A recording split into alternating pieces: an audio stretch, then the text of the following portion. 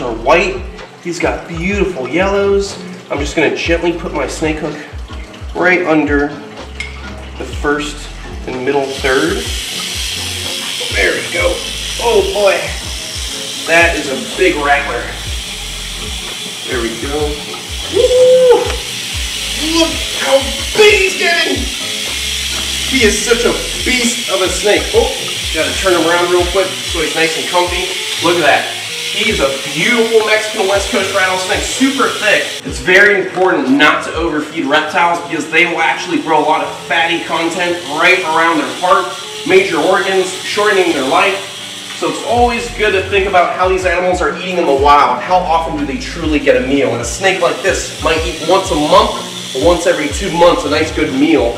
Or if he's getting smaller meals, he's only going to be eating once a week.